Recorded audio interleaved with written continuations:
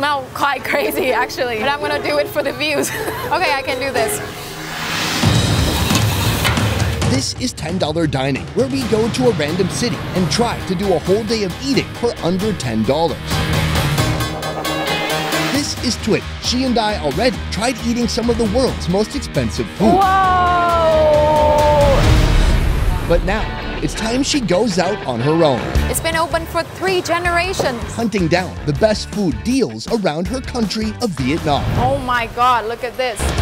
The budget is tight. It's really black. And the odds are stacked against her. Thank you, Sonny, so much for giving me $10. I mean, maybe a little bit more next time. So, can she pull it off? Let's find out.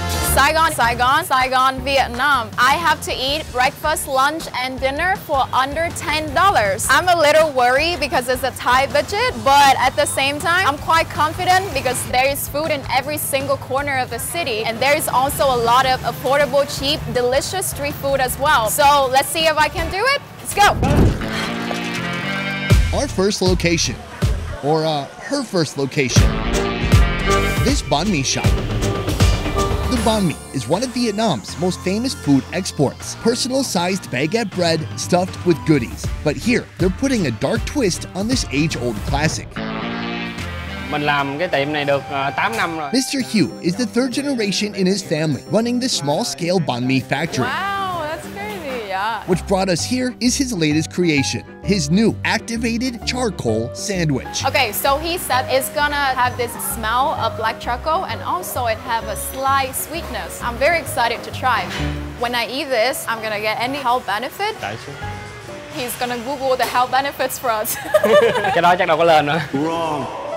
Before it hit the food scene, activated charcoal was already being used medically to treat certain overdoses. It's actually not very different from making the usual banh mi. When combined with food, some folks insist that it can detox your body, improving your skin, and even whitening your teeth. Right now, they are doing a very violent massage, and he just slapped really hard the doughs, you know, like you hate it. And they would roll it, and the cool thing is they do it for so long that they all equal. This is amazing, because I cannot do that. With some sesame seeds on top, the dough is left to get some rest for an hour before it's ready to get baked, man. This resting process is called proofing, and you can also get baked before trying this bread. It's really black, but the size is normal. Oh my God, look at this. Inside out, smell from the charcoal and also the sesame seed. Anh thấy sao? Anh thấy ngon. Anh thấy ngon á. I agree. The bread is not so dense. It have this airy texture, but when you eat it, yes, I can take the sweetness. Really, really nice. The black banh mi is stuffed with Vietnamese shumai, some dreaded cucumber, and delicious pickles, herbs, char siu pork, and finally, their homemade red sauce to tie it all together. Today, I'm very excited because it's my first black charcoal banh mi.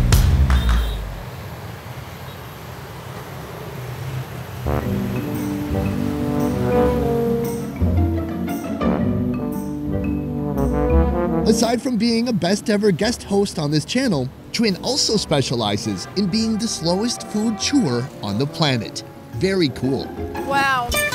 The flavor of the pork, it's just so delicious and so tender. The sour from the pickle and also all of the herbs that actually make it very, very easy to eat. So compared to the normal banh mi, I cannot really taste much of a difference. But again, maybe a little bit of sweetness still. The owner said earlier that once you have this, he just like, you know, ditched the normal banh mi completely. So yeah, once you go black, you can never go back. I agree.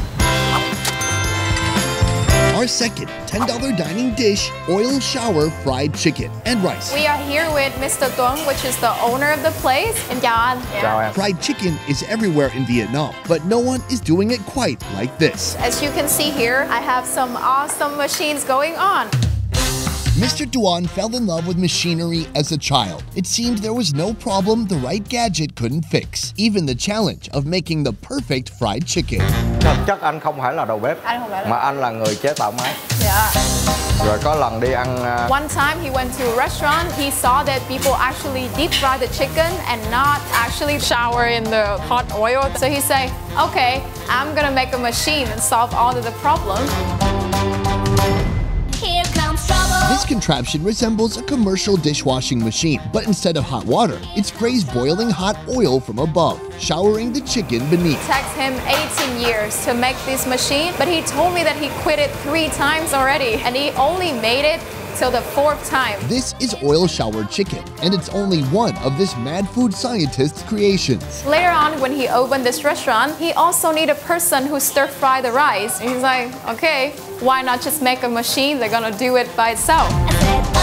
Tired of tending to your fried rice? Now, you don't have to. This device uses a mechanized revolving blade to continuously stir the rice about, with no assistance needed from humans. Well, maybe a little. It's a work in progress. So the key idea here is he's gonna keep the moisture of the chicken and the rice still inside while the outside is very crispy. A few steps away from the kitchen, and I am here in the middle of the alley. Also some bikes going around, but I'm here enjoying my chicken rice for lunch. Ooh. Ooh. Firstly, oil. Let's be real. But can you hear it? Wow. Break it apart. Come right out. I'm gonna try this part right here. The skin. It cannot be crispier. This is amazing. This meat right here. Let's see if it's juicy like he said. Oh my god, it's true. One of the best chicken shower in the hot oil that I ever had. Super crispy on the outside, and on the inside it's still very moist and juicy and tender as well. Is it a little crazy to say this machine makes better fried rice and fried chicken than humans? A little cruel, but it's true. Now let's try this. I'm gonna put the chicken on top of the rice. I learned this from Sunny. After 2 meals, Twin still has over half her money remaining. As the one funding this risky series, I am very happy. But let's see if she can stay under budget with her final meal of the day. Oh my god. Wow. That is just delicious. This video is one tasty treat for Twin. Many of these unique yum-yums have never been seen by outsiders before, including her dinner. Okay, so the sun is going down and I'm also at our last stop today, right here in this cart. Nguyên nướng này là chỉ có Nguyên một nướng chỗ luôn. này. Wow, you guys, I feel very special right now because it's been open for 3 generations and they serve only this dish. Upon first glance, it looks like any other noodle soup, a stringy carbohydrate in a bowl of ocean fish fillet. Nothing could go wrong, right? Wrong. Except that they serve it with this, fish stomach. As a Vietnamese, it's true that we eat many parts of the fish, but I never had fish stomach before. Nó giòn. Nó giòn giòn. People eat the stomach mainly because of the chewy, crunchy texture that it has. And she said this dish is originally from a province in China, as we are in Chinatown right now in Vietnam. Chinatown, a potluck of diverse, delicious street food, all found in one place, featuring classics and some rather unexpected food fare. So this is a very unique fish soup, actually. I can smell a lot of it right now from the broth. This rare delicacy is a combination of thread noodles. Compared to other noodle dish in Vietnam, it's super thin, like me, skinny. Fish meat and a pork broth made with pork bones, ginger, cabbage, and scallions.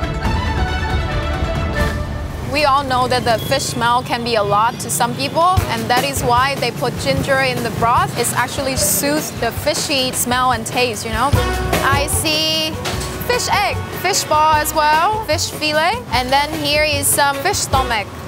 Oh my god, it looks absolutely crazy, absolutely nuts. And of course our noodle, super thin.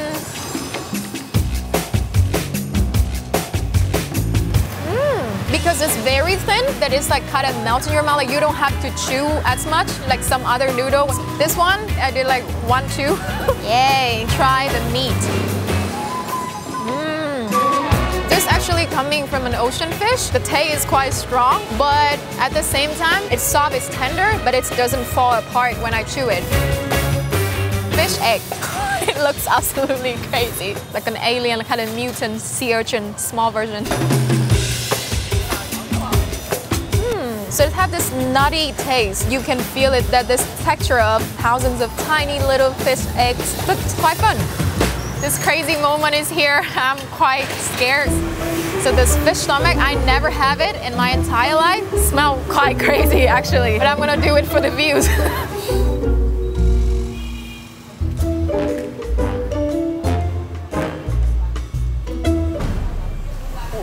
I need a second. If you don't eat fish often, then I don't think it's a good choice for you. The fish taste is very, very strong. The texture is crunchy. When you chew it, you actually hear.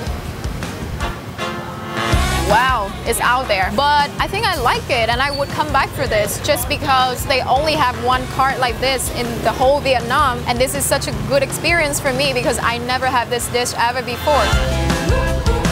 So you guys, we made it. I mean, we ate breakfast, lunch, and dinner, and the total is actually $6.99. I made it! I'm gonna pick one of my favorites, and my choice would be the first location. It's a very nice, upgraded version of the iconic banh mi that we are very used to in Vietnam. It's only cost me $1.30. A very, very delicious, affordable breakfast. Merch alert! This is for all you head-to-tail adventurous eaters. Always down for trying something new. No waste, more taste. Only available to the end of March. So you guys, this is it for this one. I really hope that you enjoyed it. And if you do, please subscribe to Best Ever Food Review Show channel. I see you next time. Oh, I forgot that. Okay.